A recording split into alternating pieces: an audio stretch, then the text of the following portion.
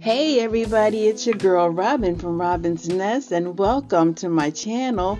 Come on and let's get started because we are going to make some beautiful wall outlet covers using resin and alcohol inks.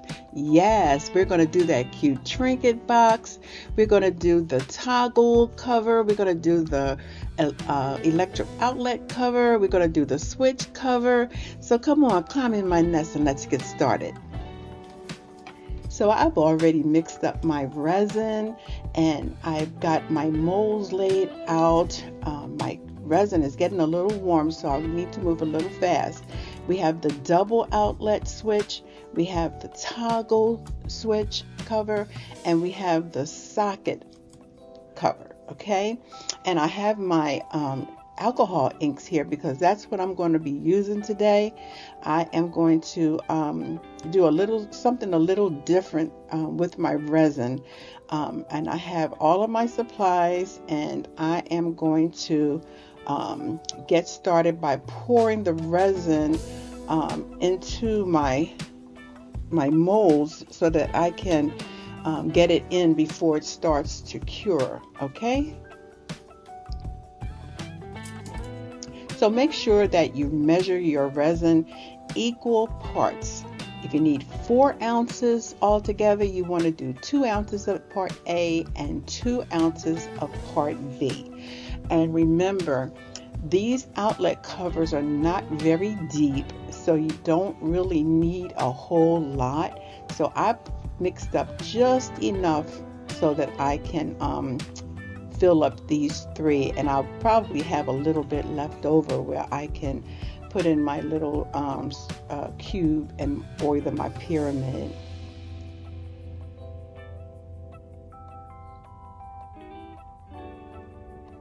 Thank you so much for joining me today also. So if you have not done so, I hope that you will subscribe, like, comment, share my video, tell your friends about it, and leave me a comment and hit that notification bell so that you will know when I post another video.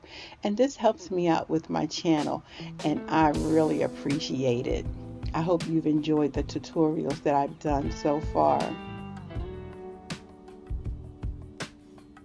So I'm going to just make sure that I have poured the resin where it is just at the top. You want to make sure that you don't overflow it. That's the worst thing that you can do, is overflow.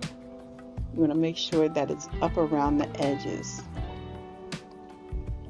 So I'm going to shake up my alcohol ink, and I'm going to start dropping some in. I want to start out with the white first.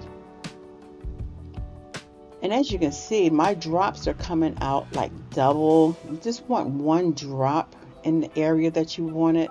And I did not find out until later on that what you need to do is hold the bottle straight up and down so that the drop will just come right out. I had no idea that I was doing it wrong, but I'll learn later on, and you'll see that later on in this tutorial.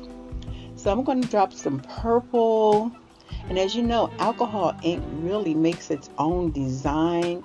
It sort of finds its way, and as you can see, it's really spreading out really nice. It's sort of like trying to find out what type of design it really wants to go in.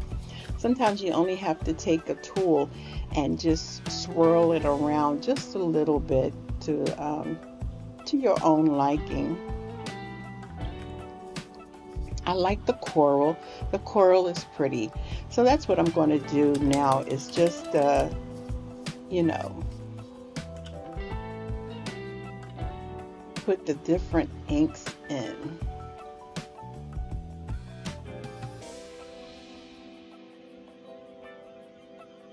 So I'm speeding it up now because I still got a little ways to go in dropping all of this alcohol ink in, and just fastening it forward so that you don't have to be bored in watching it. Look at how pretty that alcohol ink is finding its way in that big one. It'll soon do the same thing with the toggle one too. myself, I only have like maybe one or two toggle outlets, and maybe one double switch outlet. It seems like people are getting away from the switches. They're using the toggles, but I haven't gotten there yet. So I'm going to beautify my outlets with the colors of my rooms that will match real nice. Now the outlets covers that I'm doing right now does not match anything in my home. This is just a tutorial to show you just how you can do that. And of course, I've made a mess. I forgot to put the top on that really tight. So you got to make sure you do that. So yeah, you make a mess and it's a waste. And it had to be purple, right? But we'll clean that up and we will move forward. These are some of the things that I do not edit out of my videos to let you know that yes, we do make a mess. Yes, we do make mistakes.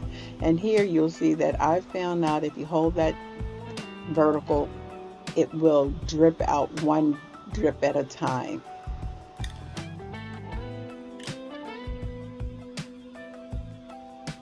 I really wish I had brought all of my alcohol inks out so that I could do all three of these in different colors, because I'm using the same colors in all three of them.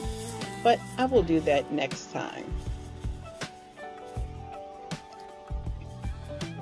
So now I'm going to take my dot tool and I'm going to go all through it, and I'm going to sort of swirl it and try to make some type of design that maybe I would like, or see what I can do. This is my first time doing it with the alcohol ink for the outlet covers. So now I'll push that aside, and now I have some resin left over, and I have this little trinket mold that I think I am going to mix up some resin, and I'm going to do this little trinket box with the rest of the resin that I have left over.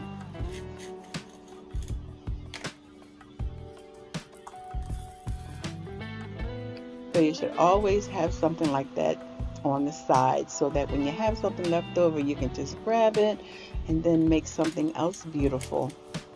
Because my plans were not to make that little trinket box, it was just to do the covers.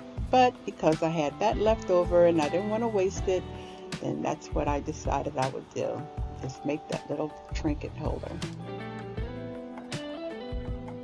And it's so cute. And I don't think I have enough to do the bottom part of the trinket box and the top, so I may have to, and as a matter of fact, I know I'm going to have to mix up some more to do the top.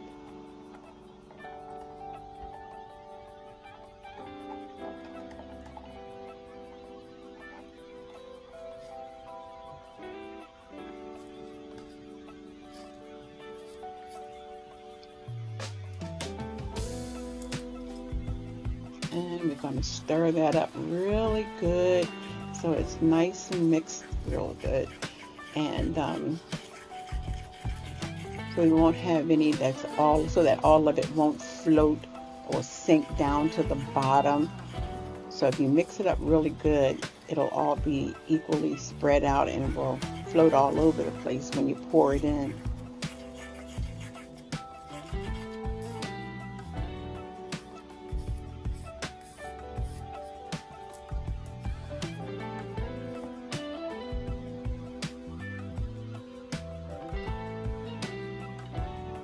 And this is my first time using this little mold.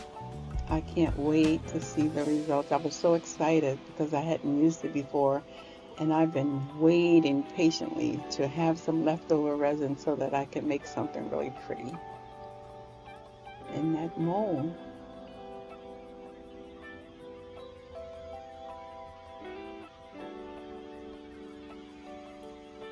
Yeah, I'm gonna have to make some more resin, mix some more resin, because I'm not going to have enough really for the trinket, and I also need some for the top.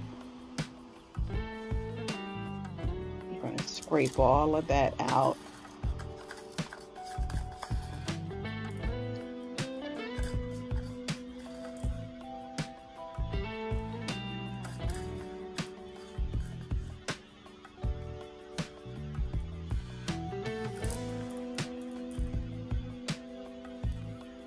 Yep, I'm going to need some more. I'm just shimmying that around so that I will see how much more I need to make. So that's the top. And I am going to definitely have to make some more.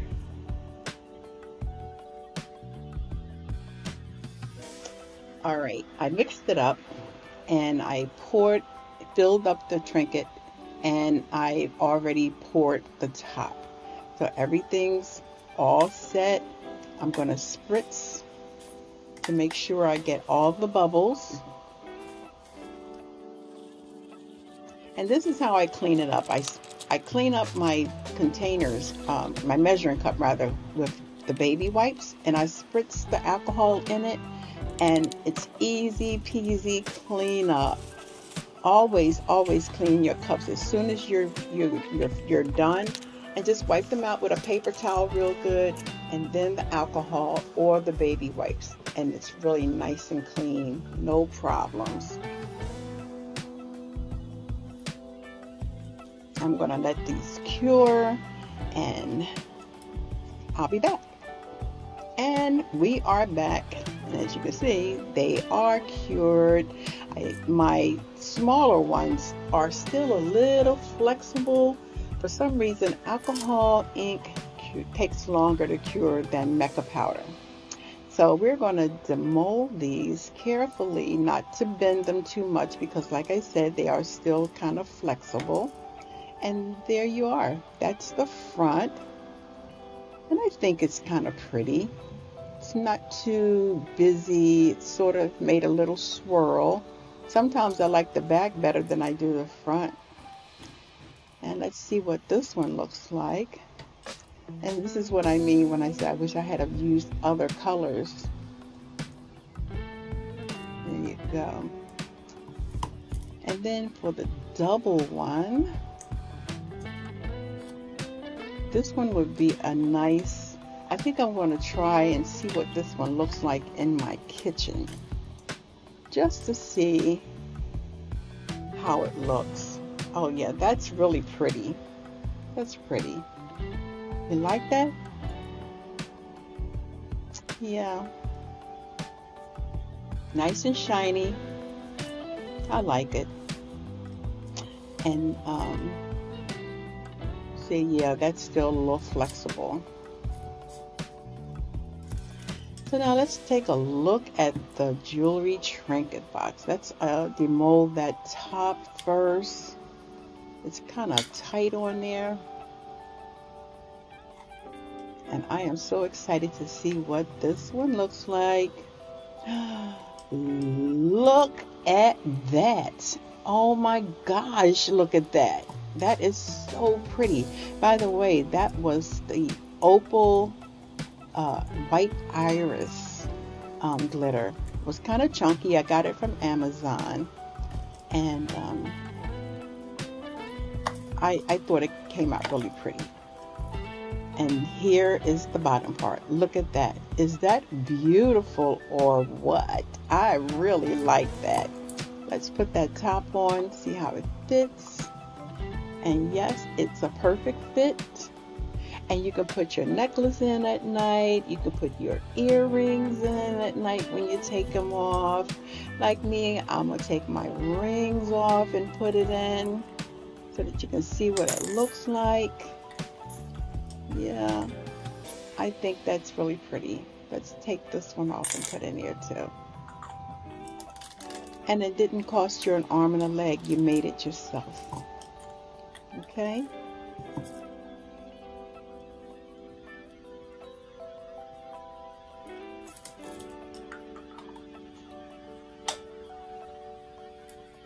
So yeah, I really hope that you guys have enjoyed this tutorial.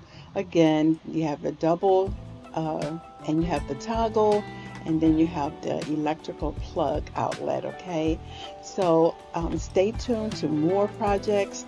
Stay tuned to, us having fun making more beautiful things using resin. Thank you for joining me in my nest. This is Robin from Robin's Nest. Until next time.